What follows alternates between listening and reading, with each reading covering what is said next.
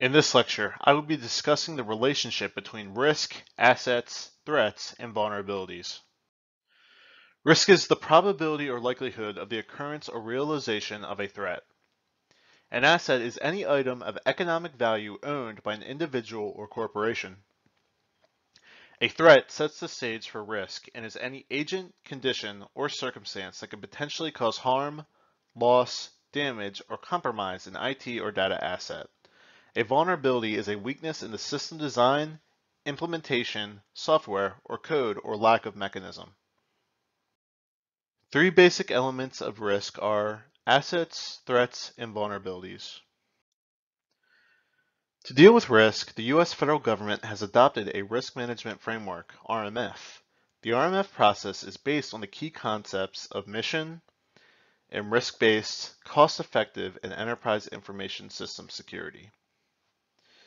NIST, National Institute of Standards and Technology, Special Publication 800-37, Guide for Applying the Risk Management Framework to Federal Information Systems, transforms the traditional certification and accreditation CNA process into the six-step risk management framework. Physical assets include but are not limited to routers, servers, hard drives, and laptops. Virtual assets include but are not limited to formulas, databases, spreadsheets, trade secrets, and processing time. Note: no organization can ever be 100% secure. There will always be some risk left over. This is known as residual risk, the amount of risk left after safeguards and controls have been put in place to protect the asset. From a security professional's perspective, threats can be categorized as events that can affect the confidentiality, integrity, or availability of the organization's assets. Natural disasters, weather, and catastrophic damage. Hurricanes such as Matthew, which hit Florida and the U.S. East Coast in 2016, storms, weather outages, fires, floods, earthquakes, and other natural events can pose an ongoing threat.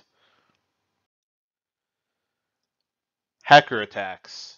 An insider or outsider who is unauthorized and purposely attacks an organization's components, systems, or data. Cyber attack. Attackers who target critical national infrastructure such as water plants, electric plants, gas plants, oil refineries, gasoline refineries, nuclear power plants, waste management plants, and so on. Stuxnet is an example of a tool designed for such a purpose. Viruses and malware. An entire category of software tools that are malicious and are designed to damage or destroy a system or data. CryptoWall and Celity are two examples of malware. Another threat is disclosure of confidential information.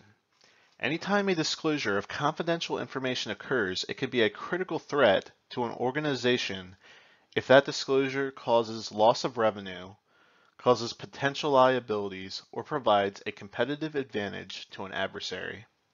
Denial of service or distributed denial of service. An attack against the availability that is designed to bring the network or access to a particular TCP IP host server to its knees by flooding it with useless traffic. Most DDoS attacks are carried out by botnets, whereas in the past, hackers used other methods such as ping of death or teardrop attacks. Note: if an organization is vulnerable to any of these threats, then there is an increased risk of a successful attack.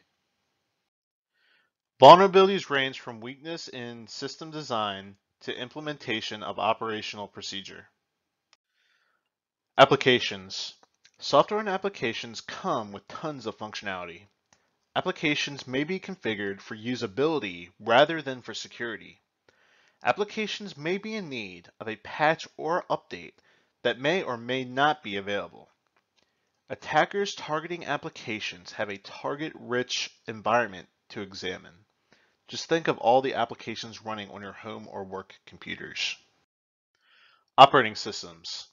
Loaded onto workstations, servers, personal computers, and mobile devices, attacks can search for vulnerabilities in operating systems that have not been patched or updated.